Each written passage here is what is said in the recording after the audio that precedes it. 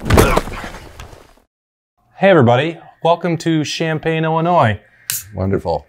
Where Ohio State will not be coming in the most 2020 development of all time. It's a Black Friday for the program.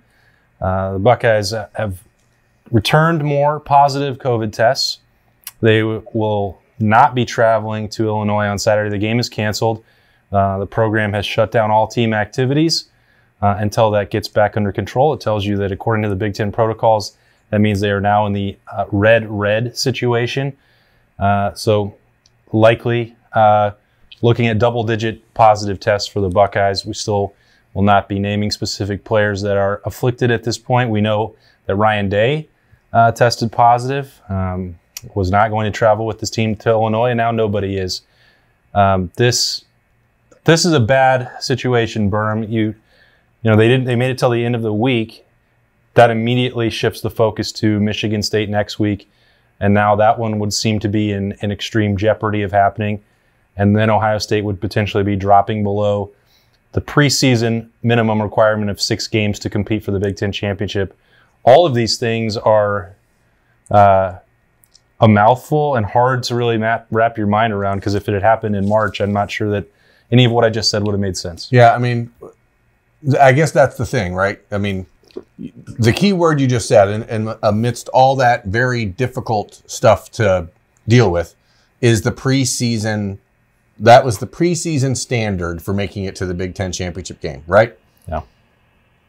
I guess the Big Ten showed zero flexibility before the season and put themselves in this position now where teams like Ohio State and Wisconsin are in the serious jeopardy of being unable to play in the Big Ten championship game. The question is, do they have any flexibility in changing it? And I don't know. Nobody knows the answer. I mean, we were getting off of the highway to pull into our hotel when the news broke that the game is going to be canceled. And if we're just calling a spade, it seems very unlikely Ohio State will play at Michigan State next week, period, because the program will shut down. As we've seen around the other teams in the country, you start to see these double-digit numbers. It's probably going to double by next week, and then you're going to have a bigger problem. And then it will take 2 weeks or so to get things back to normal. It's what Wisconsin went through earlier this season. It's what Florida went through. The difference is the SEC allowed for some flexibility. The Big Ten didn't. And for everybody watching and listening, all preseason, there was a lot of anger from us because this was so inevitable. This was going to happen. And it sucks for Ohio State that it happens now instead of in the first week of the season like it did for Wisconsin. But I guess the question is, where do you go from here other than hope that culture is strong enough to get all these guys that came back for this season to say, you know what, screw it, we're going to stay here for another month because playing Michigan one more time on senior day in Ohio Stadium is going to matter more now than maybe ever, just for your legacy and your memories of playing at Ohio State. I mean, it's also possible that Ohio State could get into the college football playoff without having played that many games. That's getting way down the road. A lot of things would have to break just right. The College Football Playoff Committee on Tuesday night had Ohio State at number 4 with not really the most elaborate body of work already. That's maybe skipping ahead a few steps in this conversation. Look, I get it that people wonder if college football should have ever been played in the midst of a pandemic. It was proven that this game could be played pretty safely in September and October. Now you look at what's happening. It's not football that is necessarily leading to these spikes, but that's not the point. When you look back at how the Big Ten handled this situation in August, and you remove that flexibility, that's the part that absolutely defies belief and will never make any sense.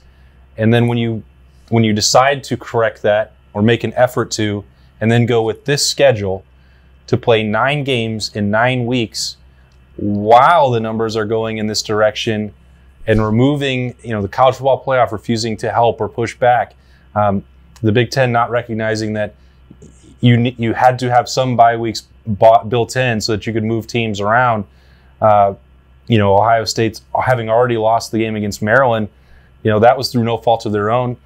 and really you can't say that this is Ohio State's fault. I think maybe Maryland was judged a little too harshly. They, made a move before they were in the red threshold that Ohio State is in now, and they wound up being there the next week.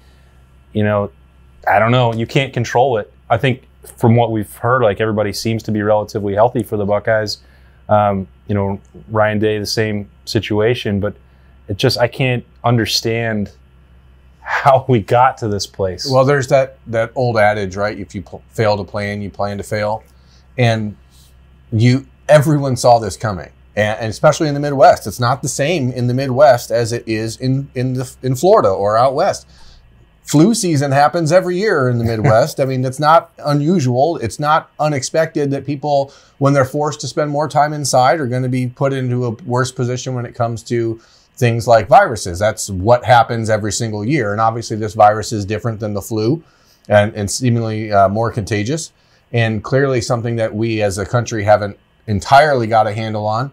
But as you said, this is not about football, but we cover Ohio State football. And from a football perspective, there should have been a way to navigate through this without putting one of the best programs in the country in a position where if they were forced to schedule or cancel the game on the schedule or postpone it, that they would be punitively damaged for it. And that's what's happening. And there are a lot of people who shook their head and said, oh, well, the Big Ten commissioner is doing this on purpose. He wants it to fail.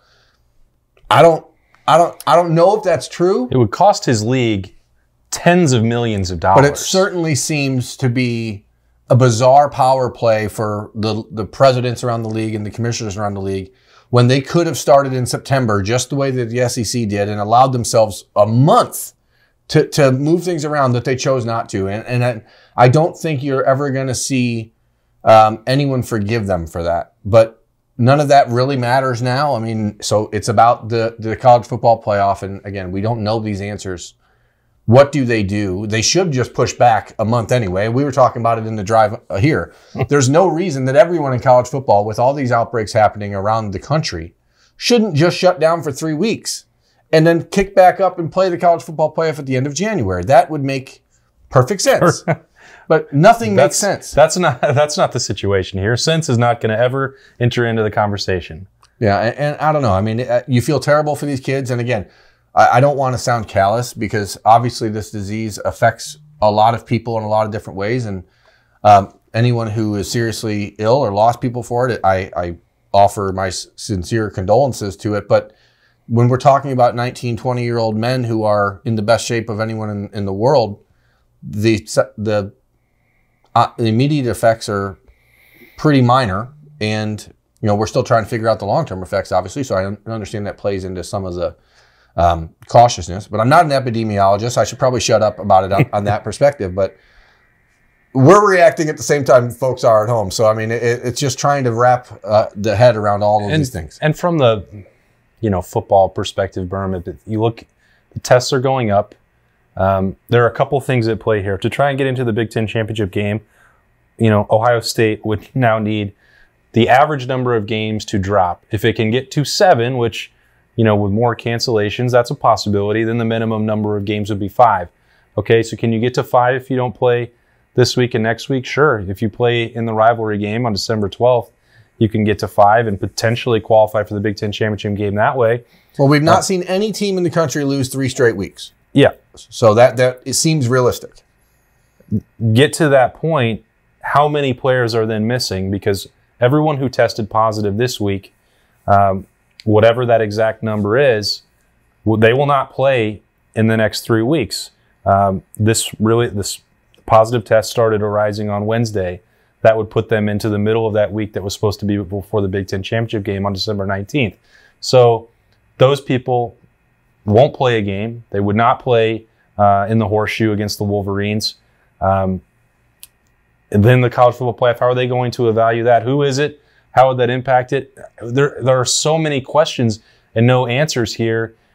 And really where this is heading is just a lost opportunity, a lost season for one of the most talented teams, one of the most talented players that any of us have ever seen at Ohio State. special opportunity. And just even beside that, they just wanted to play a full schedule. And they really got screwed by the decision makers. But what they're going to lose beyond that is a chance to make history. And I don't see how that's going to happen for them at this point. The deck is now decidedly stacked against them. Yeah, without some arbitrary decisions made by the College Football Playoff Committee to say, hey, you know what? We believe Ohio State's one of the top 4 teams in the country regardless. We're just going to put them there, which obviously seems unlikely to happen, but you never know. I mean, their job is to make money. Yeah. If they really want to do that, everyone with eyeballs knows Ohio State is one of the 4 best teams in the country. Yeah. And so we don't know what happens, but it's certainly going to be a bumpy ride from here to the end of the season, whenever that officially happens. But it's hard to even, know how to react to this because, again, we waited until almost 6 o'clock to start driving to Illinois, and we're told the game's on, the game's on, the game's on. Even an hour ago, and then that happens. It's a shocker. But as Berm said, whenever, however, wherever this season takes shape, we will continue to provide that coverage at Lettermen Row. This a pretty stunning turn of events for the Buckeyes. Hard to be ever prepared for what has transpired here. Maybe in 2020 you should expect the unexpected, but this was, this is a situation that we've never encountered in our careers covering this team. If you would have told me when this season started that it may very well end in a Champaign, Illinois hotel room on a Friday night with sitting on a couch with Austin talking about this stuff, I would have called you crazy. But 2020 has thrown a million different curveballs, and I was never a good curveball hitter. So I'm finding out that the rest of the world ain't either. Everyone can hit a fastball, folks. Yeah, we got curveball, changeup, however you want to call it. Use your cliche. We got one. Ohio State will not travel to Champaign, Illinois. Berm and I are here, but we're going to head back home for the next step and see what happens with the Buckeyes as they deal with positive COVID tests within the program, currently shut down and awaiting next step. He's Berm. I'm Austin Ward. Stay with us at Lettermen Row.